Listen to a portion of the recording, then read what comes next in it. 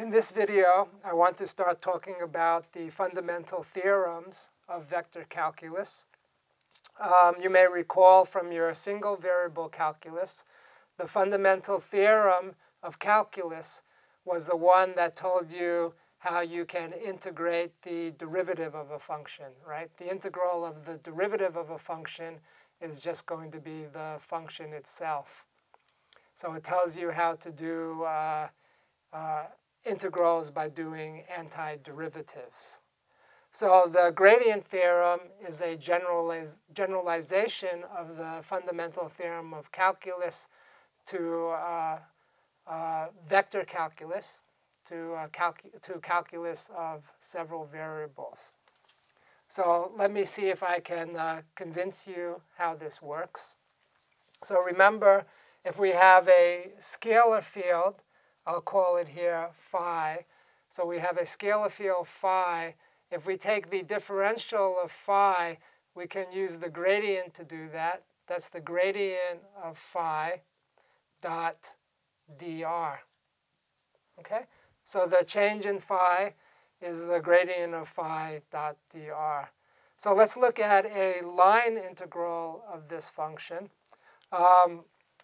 So I want to integrate around some curve. So let's have some curve, call that a curve C, right? And then some origin somewhere. So we have some origin of our coordinate system.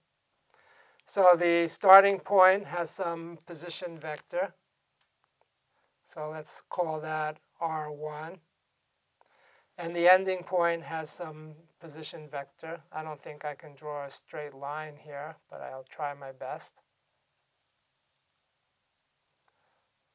So that one will be R2. So let's integrate this gradient dot dr.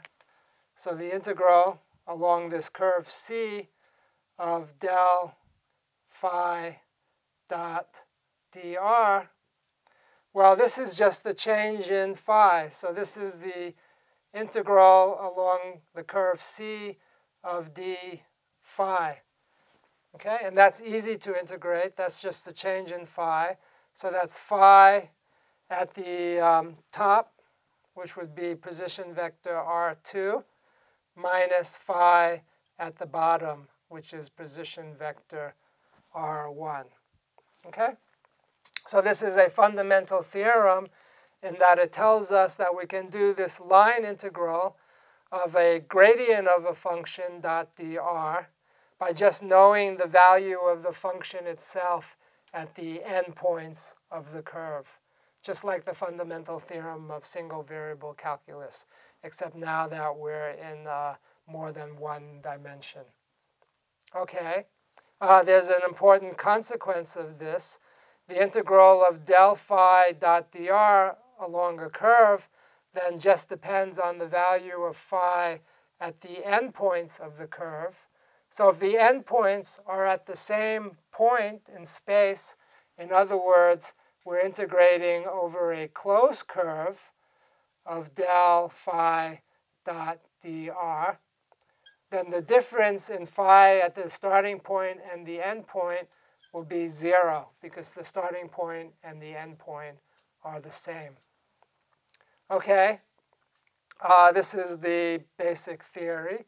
Let's try and then work an example. So the problem I want to solve using the gradient theorem is to compute the line integral of the position vector r equals xi plus yj in the xy plane from the origin to the point 1, 1. This is exactly the same problem we solved when we did the example for line integrals. I did two paths. I did along the x-axis and then in the direction of the y-axis. And then I did the direct path. And we got the same answer both ways. And it turns out because it's independent of path. So how do we apply the gradient theorem to show that the solution here is independent of the path? We're doing an integral of r dot dr. So we need to write r in terms of the gradient of some function. So I want to write r equals the gradient of some function, right? So that means we're writing that as d phi dx times I plus d phi dy times j. How do we get d phi dx equal to x and d phi dy equal to y? Well, the derivative of 1/2 x squared is x. The derivative of 1/2 y squared is y.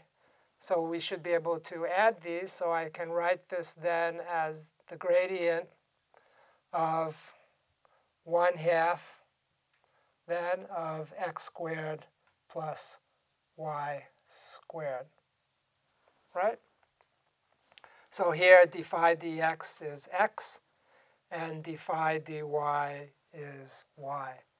Okay, so now we have r is written as a gradient. So I can write, we're computing the line integral of r. So we're computing the integral along this curve of r dot dr, right? And that will, because r then is written as the gradient, that's the integral along the curve of the gradient dot dr. Then we can use the gradient theorem. So this is just the value of phi, which sometimes it's called the potential, the value of the potential at the endpoint minus the value at the starting point.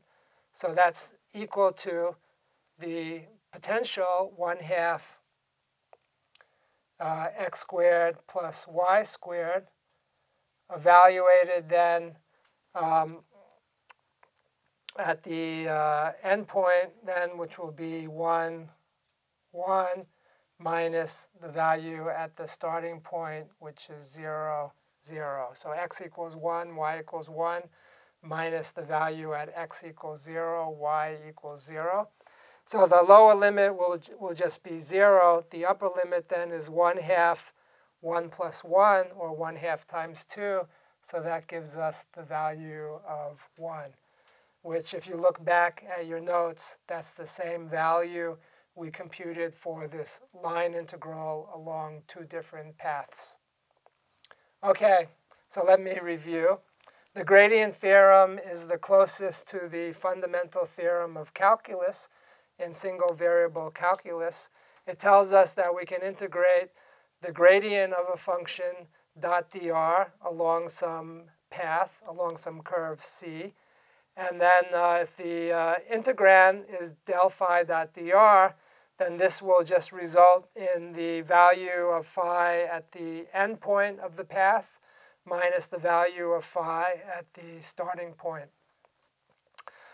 Because if the endpoint is the same as the starting point, the curve is a closed curve, so the integral of del phi dot dr around a closed curve will be 0.